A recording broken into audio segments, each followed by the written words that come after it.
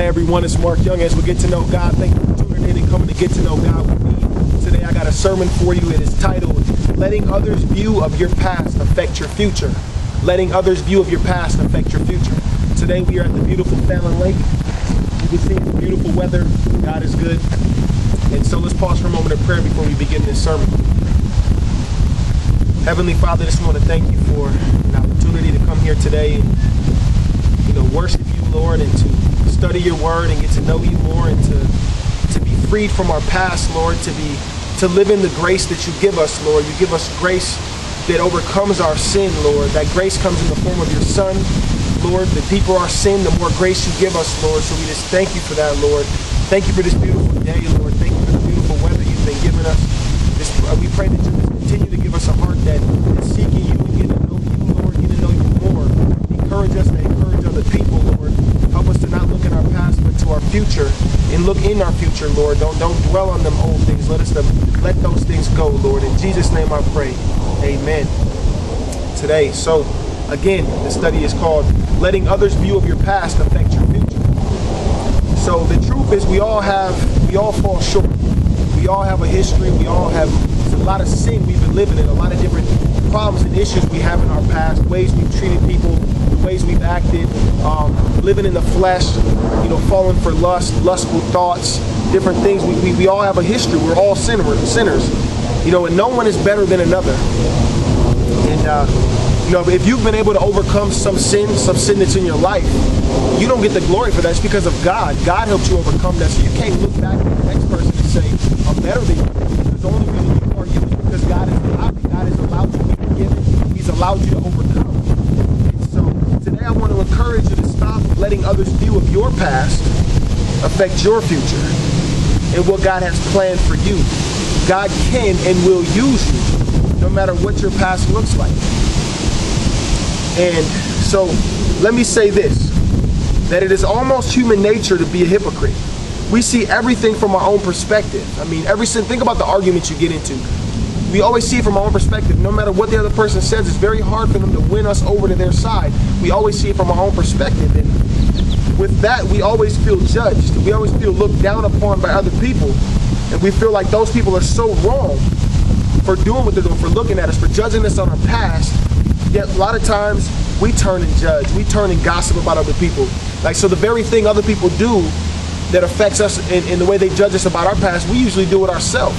And so I want to just give you a word of encouragement not to judge. Matthew 7:1-5 says, Judge not, that you not be judged. For with the judgment you pronounce, you will be judged, and with the measure you use, it will be measured to you. Why do you see the speck that is in your brother's eye, but do not notice the log that is in your own eye? Or how can you say to your brother, let me take the speck out of your eye, when there is always a log in your own eye? You hypocrite. First take the log out of your own eye, and then you will see clearly to take the speck out of your brother's eye. And so I want to encourage you, don't judge people based on their past. Judge them, look at them, don't judge them at all, but don't look at them the way of their past. Look at them for what they can become. The same way I want people to look at me for who I can be, not who I was. So don't let other people's view of your past affect your future. And don't let your view of someone's past affect their future. Be the one who's different. Be the one to make that change. Ephesians 4:31-32 says, Let all bitterness, wrath, anger, clamor, and evil speaking be put away from you, with all malice, and be kind to one another, tender-hearted, forgiving one another, even as God in Christ forgave you. Think about that. God forgave you because of grace. Nothing you could do to earn that forgiveness, but he gave it to you. And so likewise, we need to give that to everyone else. We need to put aside all that bitterness, that wrath, that anger, that clamor, evil speaking. Put away with that and move to the future. Leave that in the past. Romans 3:10-11 says, As it is written, there is none righteous, no, not one. It doesn't say that there is none righteous except for Mark Younghands. It says there's none righteous, no, not one. And so none of us can judge one another. You're not better than someone else. I want us to start seeing people for who they can become and not who they were. So even though not one of us deserves to be freed from our past, through Christ, we have that opportunity. So I challenge you, Let go of your past sin. Let go of the old you. Don't hold on to that. Don't be ashamed of it. Don't let that affect your future. Let go of it. Ephesians 4:22 says that you put off concerning your former conduct the old man which grows corrupt according to the deceitful lust, and the renewed in the spirit of your mind, and that you put on the new man which was created according to God in true righteousness and holiness. So, as I said, be renewed in the spirit of your mind. Let them old things go. Be renewed. Have that, see the future, what God is doing, what he can do. Be renewed. Let all that go. Don't let other people's view of your past affect you. And if you did, let me tell you some biblical stories. Some people in the Bible that God used, even though they lived in sin, they had sin. Moses committed murder. David, he was just the youngest boy in the family, just a small shepherd boy. No one envisioned him doing anything great. People just envisioned him to be this young little follower. And he followed that, he would have never did what he accomplished in life. Peter, you all know the story of Peter. He said, Christ told him that before the end of that day, when Christ was on the cross being crucified, Peter denied Christ 3 times. And when Jesus actually told him that before, he said, you're going to deny me 3 times before the cock crows, Peter said, never would I do that. And yet Peter denied Christ 3 times. And that's after he was a disciple of Jesus. That's after he lived with Jesus. He went on, like, he's seen the work Jesus did firsthand. He's seen the people be healed. Yet he still denied Christ when he was up there on the cross. God used tax collectors in the Bible who were seen as kind of like evil or sinful back then. God used people from every walk of life. People with every sin, history of every single type of lifestyle, God used them. Think about Paul, formerly named Saul. He used to persecute Christians, persecuted everyone that believed in the so-called Son of God. And so God challenged his heart. God actually changed his heart and used him to write 13 books in the New Testament. Now, how did that happen? How did God get his heart? Well, how did that come to be? Listen to what Paul says. Listen to the heart of Paul. In 1 Corinthians 15:9-10. For I am the least of the apostles, and do not even deserve to be called an apostle, because I persecuted the church of God. He said, I don't even deserve to be called an apostle. He said, because I persecuted the church of God.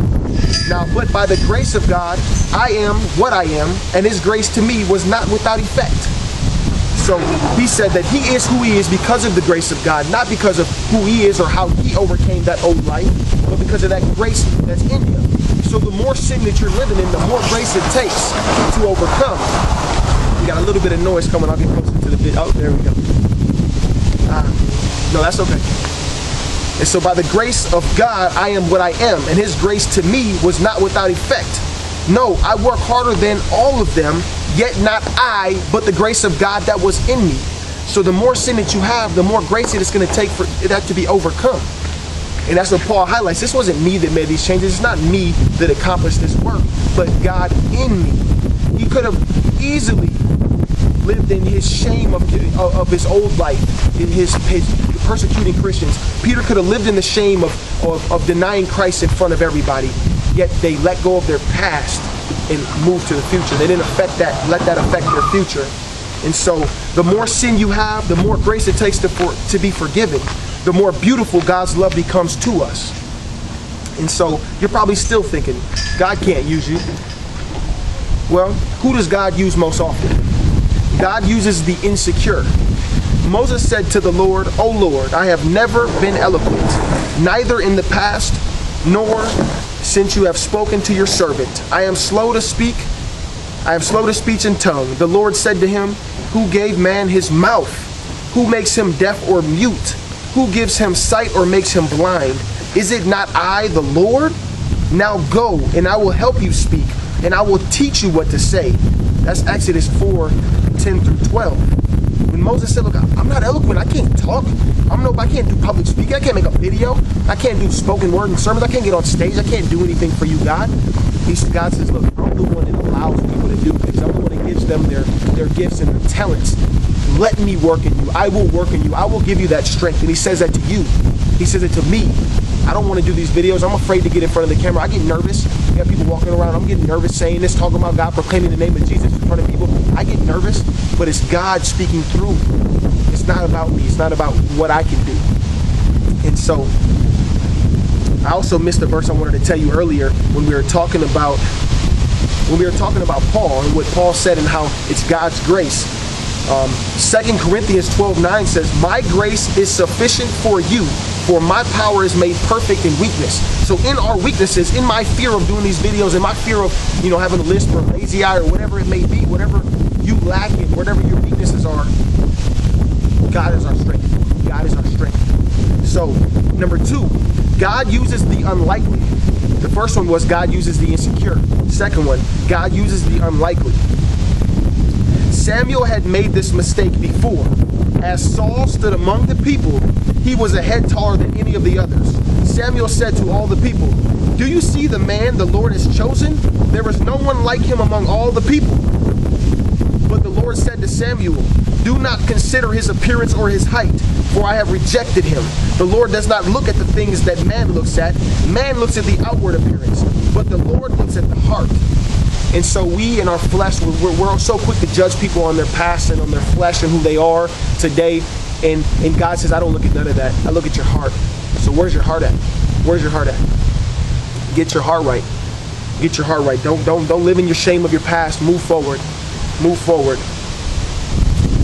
Don't let others' view of your past affect your future. They look at the outward. They look at your flesh. But God sees your heart. Now, so he has, okay, you guys probably know the story of David and Goliath. So they had asked Jesse, "Are these all of your sons that you have?"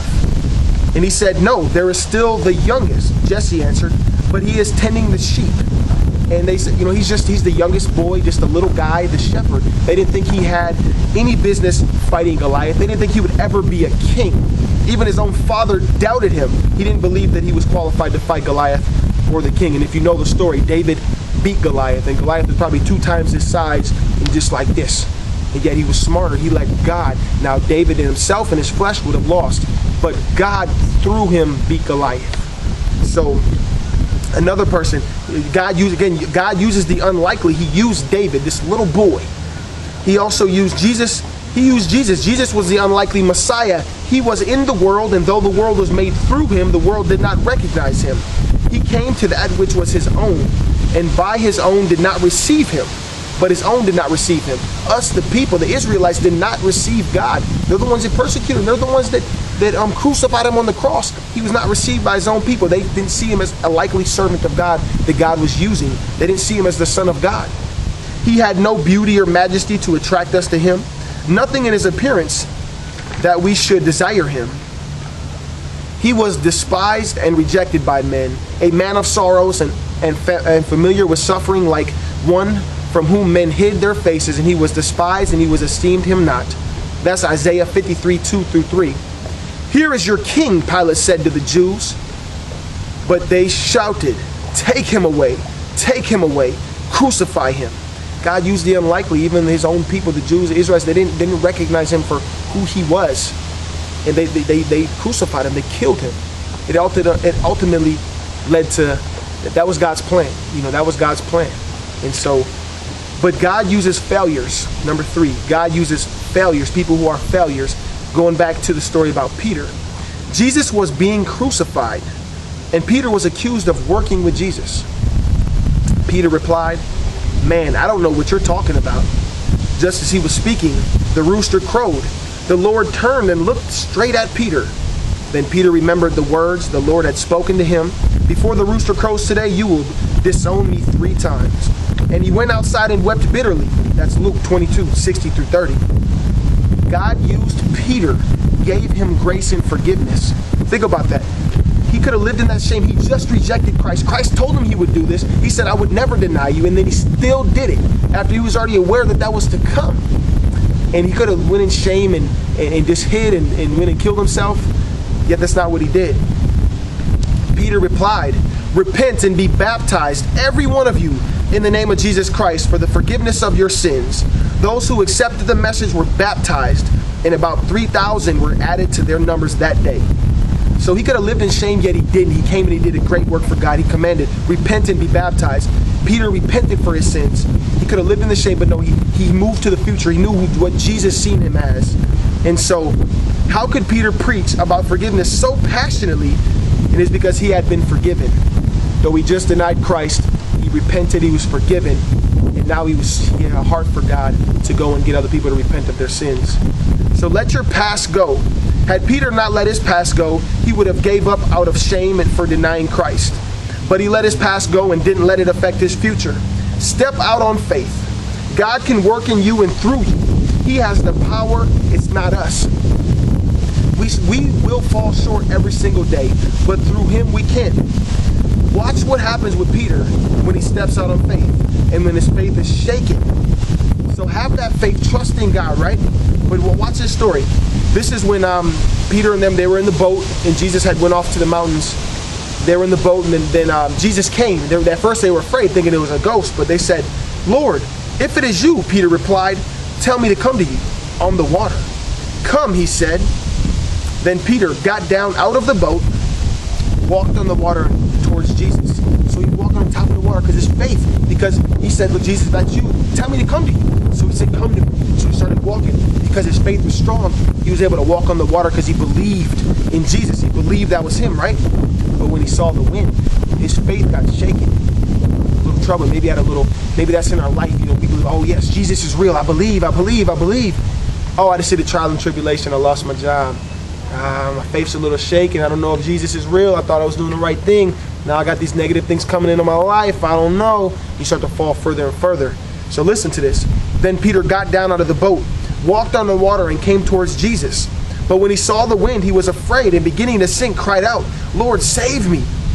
Immediately, Jesus reached out his hand and caught him.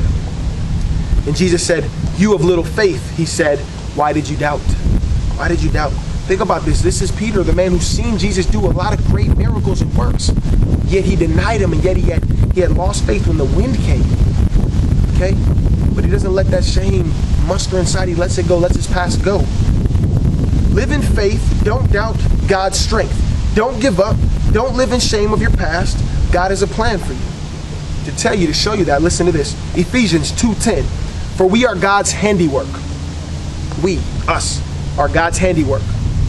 Created in Christ Jesus to do good works, which God prepared in advance for us to do. Did you catch that? God prepared in advance. He's not working right now, going to do it today. He's already thought about it. He's already put it together. He's already prepared in advance a great work that he wants you to accomplish. So don't live in shame of your past. Don't let others condemn you for your past. See yourself as Jesus sees you and move forward, because he has a great plan for you. As you start to see God, never stop trying to get closer. Don't get complacent. Get to know him more. Don't become self-righteous. Don't think you're on top of the world, or you're better than this person or that person, or you have a better ministry than that guy, than that pastor or this person. Don't become proud or boast in your work. Listen to what Paul said, Philippians 3:13 through 14. Brethren, I count not myself to have apprehended. So he said, I have not obtained, I have not reached my goal, I haven't reached the finish line. He says, I myself have not apprehended, but this one thing I do. So this is something he continually does. It's something I do. He's mentioning something I continually do. Forgetting those things which are behind. Again, this is Philippians 3:13 and 14. He said, I continually forget those things that are behind. He said, I forget the things, the sins. I forget the old me. I forget the way I used to hurt people and hate people. I forget those things. Even I forget the accomplishments I have. The things that are in the past, I leave back there. I leave them there, right? And he says, and reaching forth unto those things which are before me. Even let go of the things, your accomplishments, and reaching forth for those things that are before me. I press towards the mark for the prize of the high calling of God in Christ Jesus. He said, let those things in the past stay in the past. I want to end with this. 2 Corinthians 5:16 through 20. Therefore, from now on, We regard no one according to the flesh. Even though we have known Christ according to the flesh, yet now we know him thus no longer. Therefore, if anyone is in Christ, he is a new creation. Old things have been passed away. You are now a new creation. Old things, leave them in the past. All them things have passed away. Behold, all things have become new. Now all things are of God, who has reconciled us to himself through Jesus Christ, and has given us the ministry of reconciliation. That is, that God was in Christ reconciling the world to himself, not imputing their trespasses to them, and has committed to us the word of reconciliation. So God is not holding us bound to the old life. We are reconciled with him through Jesus Christ, and we are now to be the new person that God has planned for us to be. Now then, we are ambassadors for Christ, as though God were pleading through us. We implore you on Christ's behalf, be reconciled to God, for he made him who knew no sin to be sin for us, that we might become the righteousness of God in him. Don't live in the shame of your past. Don't let others' view of your past affect your future. Don't let them judge you. Christ loves you. Live in the glory. The more sin you have, the more glorious the picture is of the grace that he gives you to forgive you of that sin. And you get to move on and live for Jesus Christ. So let him work in your life and through you. In Jesus' name, I pray. Thank you for coming to Get to Know Mark Younghands with Get to Know God. It's all about Jesus Christ. Please refer these videos to your friends. Please keep commenting, letting me know that the sermons are helping you. Encourage me as well. I need encouragement. I get discouraged. Sometimes I think about my past, and that's why this sermon came. I think it's helping me realize I need to let my past go and move forward. I'm not the old Mark that gets angry. I'm not the old Mark with all these lustful desires. I'm not this person who holds all these grudges and always thinking these revengeful things, how I'm going to get somebody back. But I'm renewed, a new creation, and today I'm moving forward. So God bless you. Thank you for getting to know God with me. Thank you.